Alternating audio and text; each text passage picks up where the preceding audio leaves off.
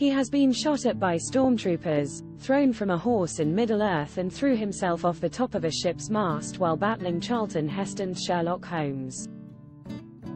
Now actor and stuntman Kiran Shah is facing his biggest challenge yet, AI.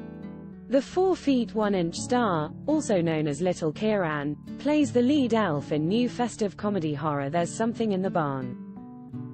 This Christmas, the film is competing for festive viewers with Wonka, where Hugh Grant was digitally shrunk to play an Oompa Loompa. And Shah fears there could be fewer roles for little people in fantasy films as AI technology makes it cheaper and easier to reduce taller Hollywood stars to dwarven and elvish proportions. That's going to happen, says the 67-year-old. At the moment it's very expensive, but people are trying it out now. It's going to put a lot of people out of work. But Kiran, who is in the Guinness Book of Records the world's shortest stuntman, has managed to stay ahead of the curve since he broke into the film industry in the 1970s. Born in Nairobi, he moved to London with his family at the age of 12 and was studying mime at the Red Buddha Theatre Company when he decided to try to get into movies. One of his earliest jobs was as a scale double for Christopher Reeves in the 1978 hit Superman. Whenever we see Superman flying in the distance, that's a young Kiran in the famous outfit. In the last couple of days of the shoot, they were playing around with blue screen, and I thought, they won't need me anymore. And it happened, so I thought I need to use that technology to my advantage. It was when blue screen, where backgrounds are painted in after the shoot, became commonplace that the fantasy blockbuster really took off. And Kiran has appeared in most of them. He served Indiana Jones' poisoned dates in Raiders of the Lost Ark, 1981. Then he broke into creature work by playing a variety of characters in The Dark Crystal, 1982. And it wasn't just fantasy films that needed his daredevil skills. Sherlock Holmes fans may recognize him as Tonga alongside Charlton Heston in The Crucifier of Blood. In the 1991 film, he stole a march on Tom Cruise, who he starred alongside in 1985's Legend, by acting and performing his own stunts. He says the most memorable day on that film involved jumping into a freezing River Thames from the mast of a tall ship. I can't swim, he admits, but I know I won't sink. But he attributes his break to narrowly missing out on playing R2-D2 in the first Star Wars movie. After a successful screen test with a prototype of the bleeping droid, he was told that Kenny Baker, who had left the production, had decided to return. But to make up for the disappointment, the casting director set him up with an agent and work began to flood in. He went on to play a robot, an Ewok, and perform stunts in Return of the Jedi.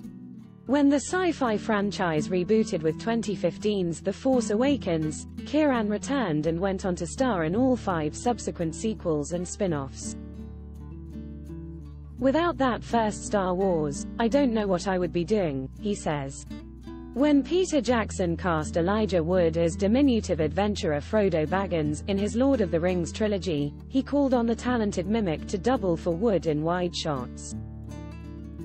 Sir Kiran began studying the way Wood moved so he could seamlessly step in. Jackson was so impressed, he asked him to repeat the feat with all 5 of the film's main hobbits in all 3 films. I was an acting double, not just a double, he says. You have to look like them, copy their mannerisms and feel what they are feeling. It worked so well, Kiran returned for Jackson's The Hobbit trilogy. And it was on one of Jackson's films that he suffered his greatest injury. It was the last month of the last pickup from the very last fight in the last Lord of the Rings film, The Return of the King, he says. I was double riding the horse and fighting. In rehearsals the horse bolted 3 or 4 times. The riding stunt double said we should call it quits. I said, one more. And that was one more too many. I came off and broke my back. After 3 months in a brace, Kiran was back to work.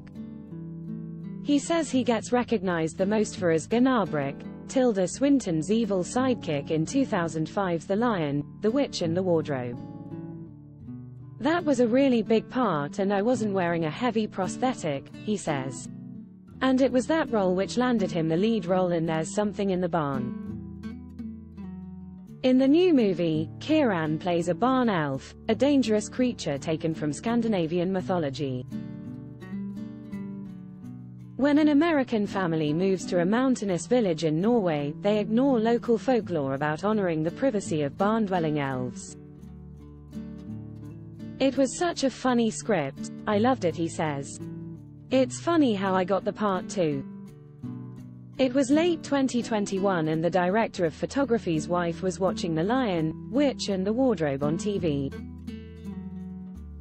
She called him in from the kitchen and said, "I think you've got your little guy." Kiran has raised awareness of issues facing little people with a speaking tour of Kenya. But even though AI may be a threat, he thinks things are looking up for little actors. He attributes a change in attitude to director Terry Gilliam, who cast little people as leads in his 1981 fantasy Time Bandits. That didn't happen before, and I do give him credit for that, he says. And there are a lot more opportunities for little people now. You just need to look at what Warwick Davis, Deep Roy and Peter Dinklage are doing. They can be doctors, accountants, or anything. Why not use little people? There's Something in the Barn is available to stream now on all major digital platforms.